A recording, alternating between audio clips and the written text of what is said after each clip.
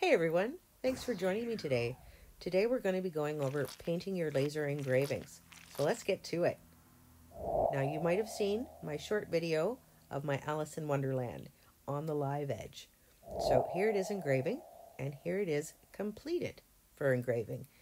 Now before I sand it down, because you will see some scorch marks on it, even I used air assist as well, but you will get some scorching. I'm actually going to seal the engraving part, and I figured I might as well just seal the engraving part, and then I can sand it down in just one fell swoop. So I'm going to take my transfer tape, and this is paper transfer tape. You can get it from any sign supply store or online, and I'm going to mask off the areas that I do not want sprayed with a clear. So I'm just taking an oil-based spray can of clear. You don't need anything too expensive. And I am using oil-based because I'm going to be using water-based paint and water-based clear. By sealing your engraving, you're able to paint over it, and you won't have that scorching color bleed through, especially in whites. If you've ever tried to paint over anything that's engraved with white paint, you think you'll have enough coats on it, but once you put a clear on it, you will have the browns bleed through. So this just seals your engraving.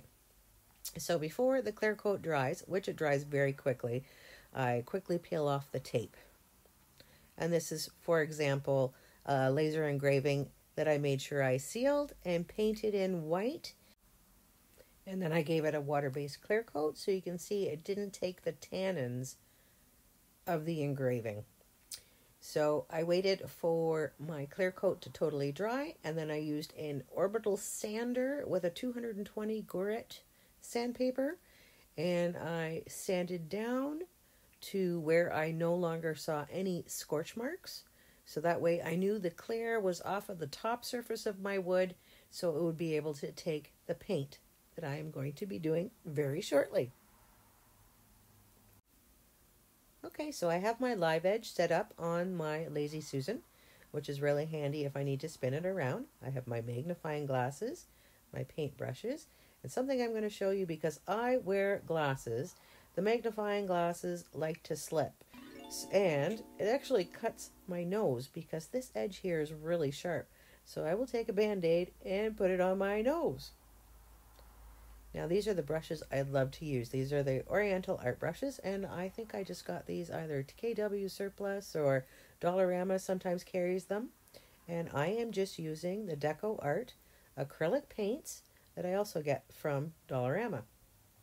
Now you don't need a lot of paint, and plus it tends to dry quickly, so just do a dab. Now never leave your brushes stored in a jar like that. These are brand new brushes, and I just had them in there for the few seconds.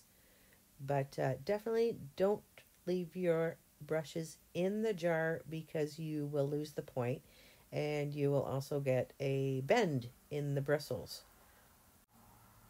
So I'm actually going to take quite a bit of water, and I'm going to thin out that acrylic paint. Now it might be too thin, where you might have to dab it with a tissue, just like I did there, and you might need to add a little more pigment. But just remember, it's a lot easier to add layers of paint than it is to take them away. So if you need to do it in layers, which is basically what watercolor is, it really gives a really nice effect. So I went in with the blue, and I'm also going to be going in with a yellow. And I mean, I think it works and looks, once you see the completed project, it looks a lot better than just starting out with a green by mixing it on top. So of course I like to start with the eyes, and I'm most excited actually about painting the Cheshire Cat. I am the Cheshire Cat fan. Go figure, eh? So all my colors that I'm choosing is actually based on the Cheshire Cat, and of course the rabbit is going to be white rabbit. And Alice, of course, it's a blonde in white wearing blue. So all my colors are based off those colors. But again, I like to start with the eyes because the eyes are the windows to the soul. So I like to put a lot of work into the eyes. So you'll see that I will mix more water into the paint, and then I will actually roll my brush. I rolled it on the plate there to get the point back and make sure I didn't have too much paint. And yeah, if you're not sure how much paint you've got on your brush and you're just testing it out, well, you can use a piece of paper there to see how thin you actually have it. Test it on a piece of paper first. So I've got Alice's eyes done, and I'm now going in to do the rabbit's eyes. Now, rabbit's eyes are pink, and I think that actually looks kind of freaky for a white rabbit. And so I wanted to use a little bit of different colors, so I'm going in with the orange and the reds just to give it a little more life. And don't worry, we're going to fast forward through a lot of parts, so it will speed up here. I just wanted to make sure I was going over the basics so that you can kind of follow along. So you'll see I'll use quite a bit of number of colors, but by layering them will really give your painting a lot of oomph. So here I'm actually going in with a little bit of brown too to shade the eye under the lid. So you'll do a little bit of shading, and that just gives like a three-dimensional look to the eye. Nothing is a flat color. So I'm so excited because I'm finally starting my Cheshire Cat. So you'll see I start with the whites, adding just a little bit of pink at a time, because your typical cat will have white around the nose and the muzzle and the eyes. And so I'm going to start with a little bit of pink, work it out, and then eventually I will work to a darker pink. Now, each and every time that you see me go towards that plate, I'm actually adding more and more water to the paint as well. So I am not using straight paint at any time. I am really watering it down quite a bit. Now, as the paint dries, it may lighten on you. So don't panic, just go over it. Once you do this a few times, you will find the method that works best for you. And of course, so it might look dark. You might have gone over it too much. Let it dry first, in case you do have to sand it a little bit. Again, it's easier to start with it light and then add more layers if you need to. So now I'm going in with my bubblegum pink, and I'm darkening those areas up. And boop, I fast forwarded a bit. So now I'm going in with my purples. So any of the shadowing that I'm doing, you'll see behind items. That's how you figure out where you're going to be putting your shadowing and to make it more dimensional looking. So I started with a purple. And I will go over some of his stripes, of course. And this is just going to give definitely a more dimensional look. So we're going to get all the shading done in here. Because, of course, my Cheshire Cat just can't just be pink.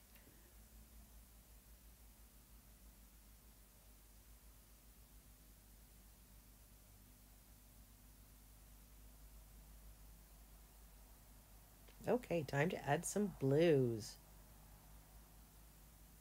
And you're about to see this fella really start to pop. And of course, nothing is a straight white.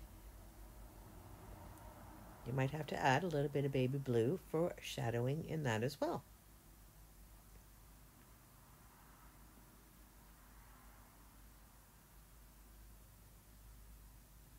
So of course, underneath the chin there with the white, I added a bit of blue for shadowing.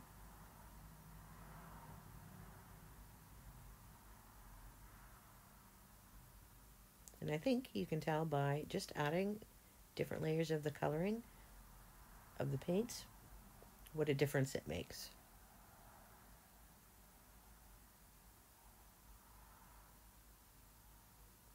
And I found out as it was starting to dry, it was starting to lighten a bit in some areas. So I'll just go over that again.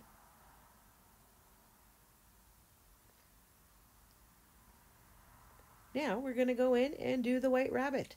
Of course, again, nothing is a straight white, so I am going to be adding some baby blues in areas that I know will have some shadowing. And it's a lot easier to start with, the baby blue in some areas and then working the white over top of it. So, of course, my first key elements, again, the Cheshire Cat and the white rabbit. I want to do them first, and then I can choose all the other colors that I know will complement what I'm using currently.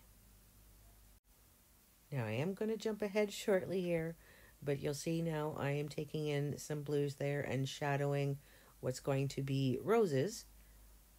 So we know the roses are sitting on the top, so that's where I figure out my shadowing. Okay, we had to jump a little bit ahead there.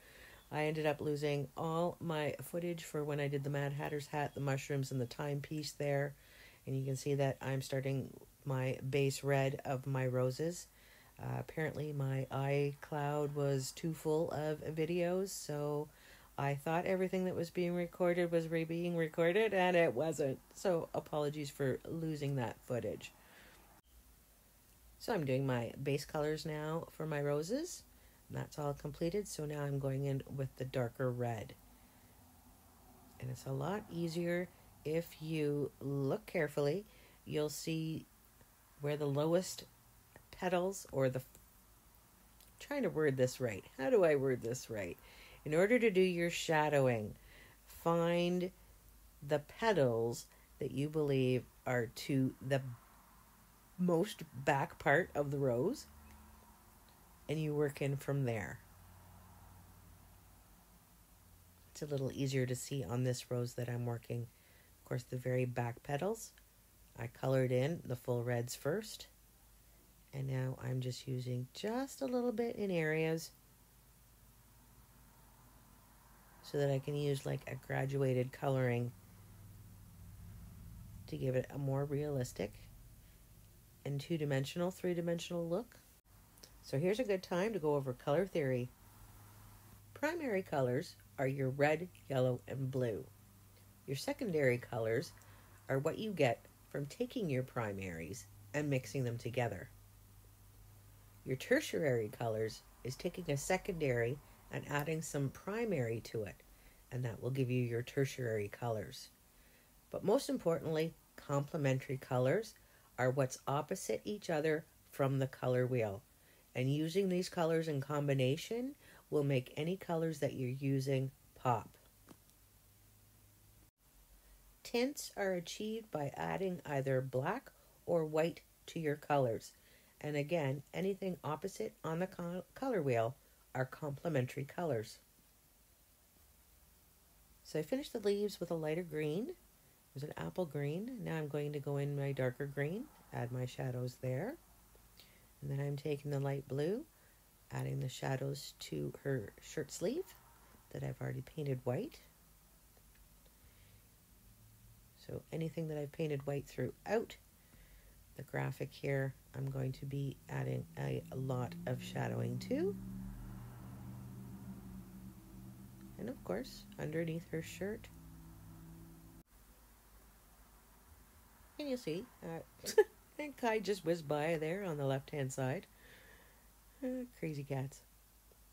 So I'm adding, some darker blues again, shadowing. It's really going to give any of your graphics the appearance of depth. And you'll see that I've already actually painted her hair, and I started with a white, adding yellows slowly. And now I just want to take the brassiness out of the yellow. And if you've ever seen blondes, of course, it doesn't look very dimensional. What's the word I'm looking for? Adding highlights. That's it. So, of course, you any typical blonde, you're going to see roots with that too. So I'm just going in with a very light kind of brown, goldy color And I'm just going to take the brassiness of the blonde down, because it right now to me it just looks too yellow, and this will just give it a more natural appearance. And I'm using that as shading as well. Okay, so now I'm actually going in with white, and this is a very fine brush, and I'm adding my highlights. So of course the highlights would be to the top of the head, to the front part of the face, and of course any hairs that appear to be the closest to you visually. Okay, this is where you'll add your highlights. And of course I've already added the highlights to the cat's eyes, the rabbit's eyes, and Alice's eyes. And I did lose the footage for when I was doing her face. There it is, already all completed. Sorry, once again. So what I did was use flesh color with a little bit of white, not a lot, and used very thin down peaches and pinks for her cheeks, for her lips. And remember, I started with the lightest color of her lips and then used the shadowing for the lower pout of the lip. Now, personally, I felt like the graphic was just kind of floating on the live edge. So this I added with just water droplets of the paint, very thin, used a straw to blow it out. Okay, it's time to clear coat. Now, first I'm going to take a very soft bristled brush. Not totally soft, but a lot softer than most of the brushes that you'll get at any general hardware store. And I will give that a dust off after it's dried for at least 24 hours. Now I am using the Varathane water-based outdoor clear. You'll stir it, never shake this because you don't want to put air bubbles into it. You'll see it's a very thin paint. And here's a pro tip right here. Move the can of paint around with you so you're not reaching over your artwork and possibly dripping and seeing any drips that have fallen on what you have already clear coated. So give yourself lots of space and work that can around. So this is actually actual speed of how I am clear coating it. So you'll see I use the very side of the brush. You know, I do put on a fair amount of the clear because it's going to seep down into the engraved areas. I will go in a number of directions, but when I go back over any areas, I'm very, very lightly pushing and pulling the paint. So I've already got a coat on the top, and now I'm starting to do the edges of the live edge. And you'll see the wood grains really starting to pop.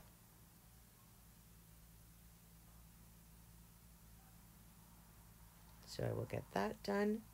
And you'll see I start away from the edge, because if you hit the edge, you're actually taking the clear coat from the brush and it'll run underneath the work. It's a lot easier to start away from the edge and then work your way back to it. So you're going to let that clear coat, the first coat, completely dry where you do not see any milkiness. It has to be completely clear. Don't panic if your first coat seems rough to you because you've added moisture to the fibers.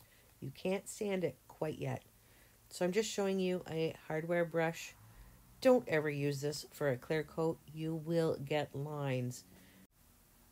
I find the bigger, thicker brushes hold too much clear coat and you will get so many lines, but you also get bubbling. So don't overwork that clear coat when you're brushing it on. I'll give at least 2 coats before I go in and hand sand any rough spots. Now, where you've painted, you'll be surprised that it's very, very smooth in appearance. And I will just use that brush to dust off, and I will do at least 2 to 4 clear coats. But remember, don't sand until after your second clear coat, and do that very sparingly. And Wonderland is completed. So this is 4 coats of clear coat.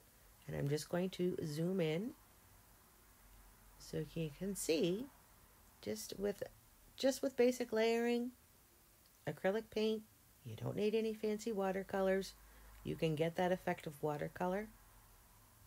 And she's all done. So I hope this video helps and inspires. Don't forget to subscribe. Thank you so much. Now go create.